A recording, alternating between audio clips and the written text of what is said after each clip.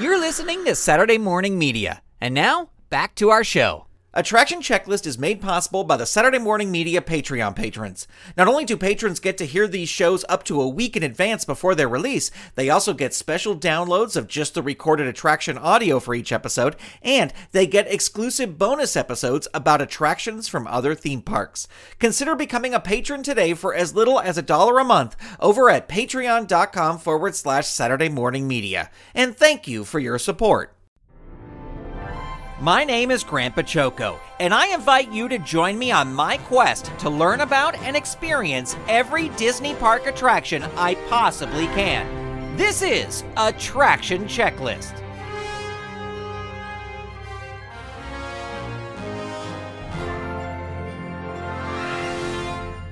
Welcome to Attraction Checklist. You know, I realized it had been many episodes since we'd visited Walt Disney World's Magic Kingdom, so that's where we're going for this episode. We are off to Fantasyland to ride the many adventures of Winnie the Pooh.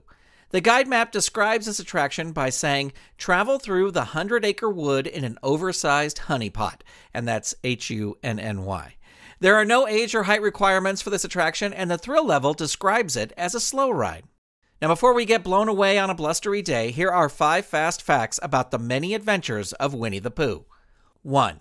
The Many Adventures of Winnie the Pooh opened at Walt Disney World's Magic Kingdom on June 4th, 1999. 2. The attraction replaced the incredibly popular Mr. Toad's Wild Ride that had been an opening day attraction at Magic Kingdom.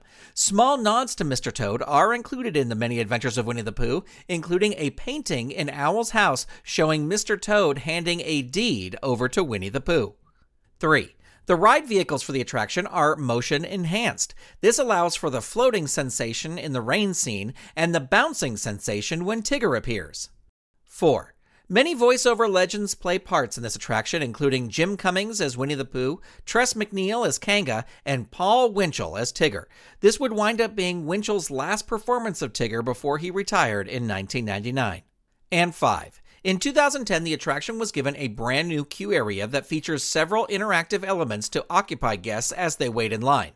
Included in this is a treehouse play area, and if guests look closely enough at the carvings in the tree, they can spot a Nautilus submarine, a tribute to the classic Fantasyland attraction, 2,000 Leagues Under the Sea.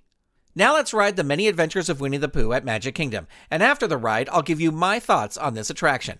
This is a binaural recording, so if you have headphones, put them on now as we head to Walt Disney World's Magic Kingdom to ride the Many Adventures of Winnie the Pooh.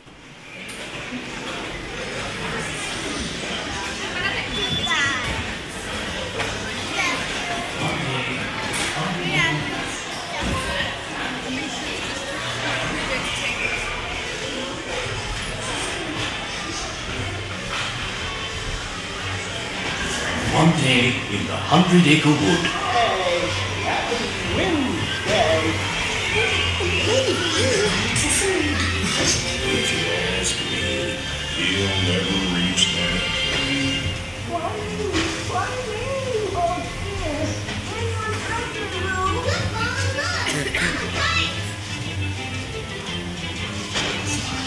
Yes, as I was saying, my Aunt Clara went into her cousin. Now, the cousin was not only working on the Glockish field, but being a skinny town calls the same soprano. Hi, Tigger. Come bounce with me.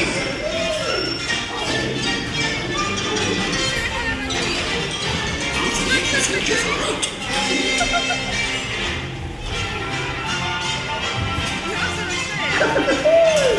Follow me. Great. I'll bounce right out of the ride.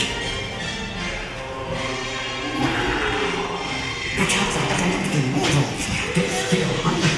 Still hungry.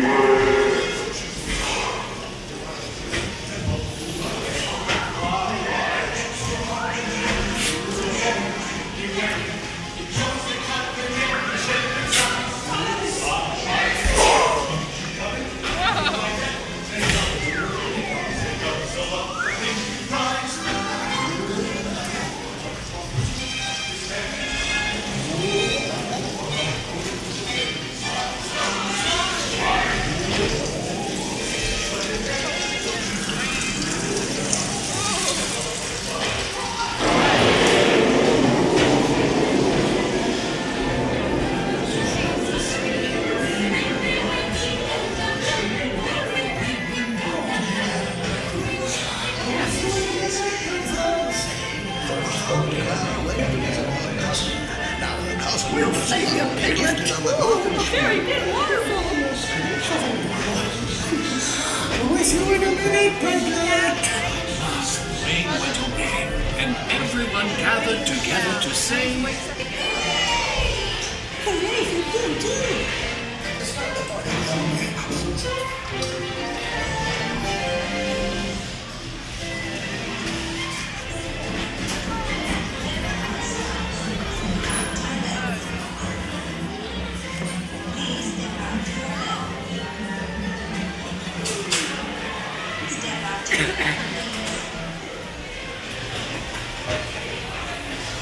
When the car stops, step out to your left. Please step out to your left. Step out to your left, please. When the car stops, step out to your left.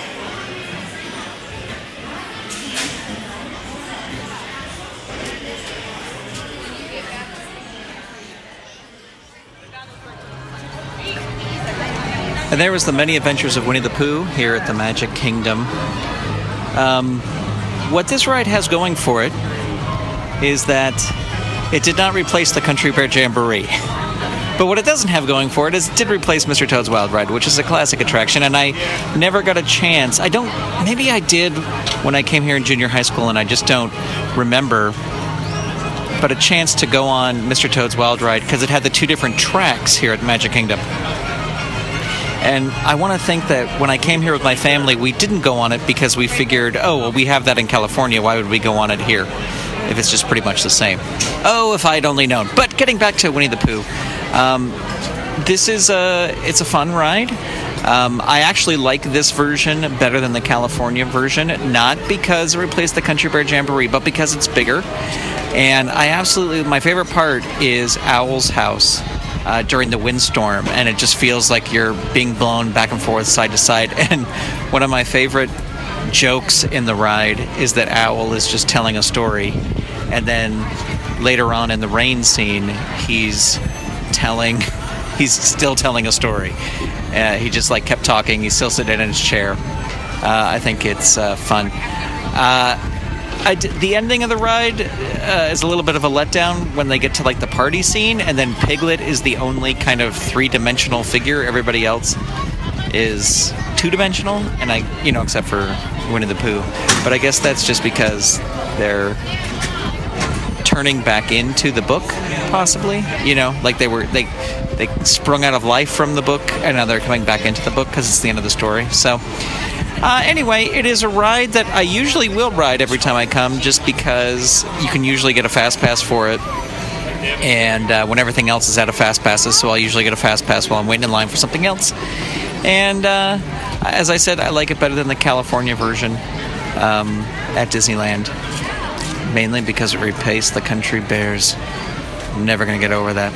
Anyway, that's the many adventures of Winnie the Pooh here at the Magic Kingdom.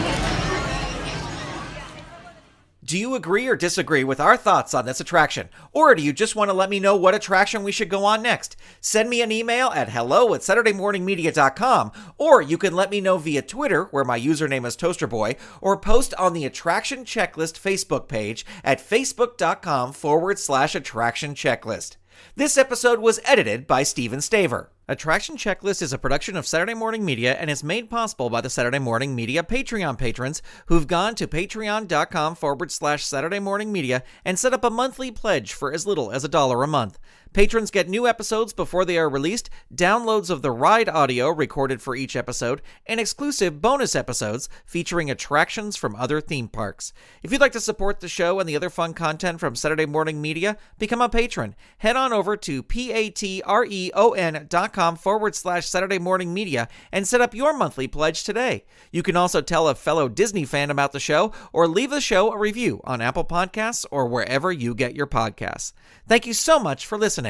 Attraction Checklist is copyright 2020 Saturday Morning Media Grant Bachoco executive producer, all rights reserved. www.SaturdayMorningMedia.com. You've been listening to Saturday Morning Media. Stay tuned. We'll be right back.